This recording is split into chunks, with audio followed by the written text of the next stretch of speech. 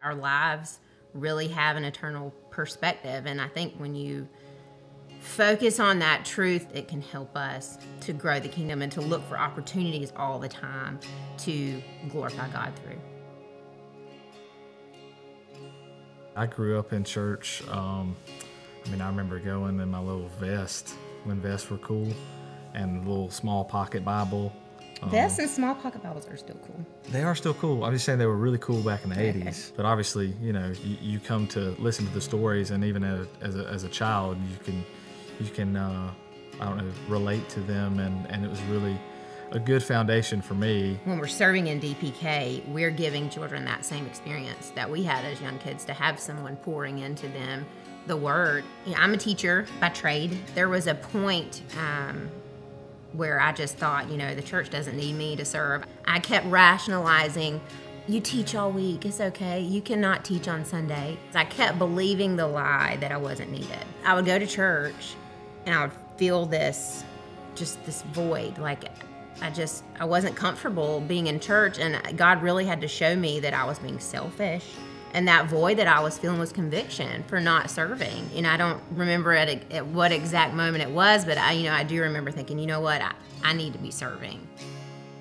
I honestly never thought I was going to be in DPK, because she was doing DPK before I started. She just kind of, was like, hey, sometimes there's people that don't make it, and I'm thinking to myself, well, she wants to pursue this and she's got a movement to do this. I need to support that.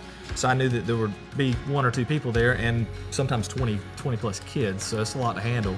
My first time in, it was kind of the time where I was like, oh man, I can make these kids happy and laugh and smile, and it makes it a lot easier for the parents to leave. It makes it easier for the kids to kind of get in and get plugged in and then focus on her. This is my comfort zone, teaching young children. It's way out of his comfort zone, so it's been really cool to see him just open up to the kids and build those relationships with the kids that come.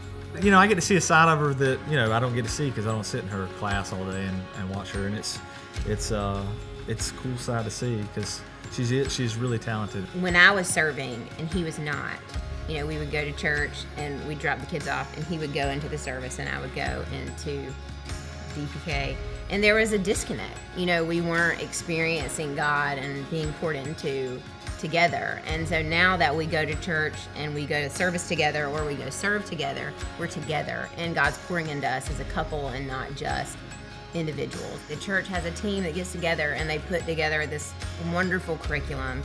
It's emailed out way ahead of time before you're scheduled to serve. It's step by step exactly what you need to do. You walk in the room, they have a box prepared with your week, with all the supplies in it. If you are intentional and you are loving on them, then they're gonna get something out of it.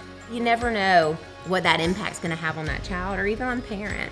And I think it's a small part of something really big for the kingdom. And even future impact. The little small thing that might not seem significant to us is a big thing to children, and that's something they'll take with them from here on. I've received a lot out of what I have experienced in DPK, and I feel like that anyone else that would just take the leap of faith would also get the same out of it.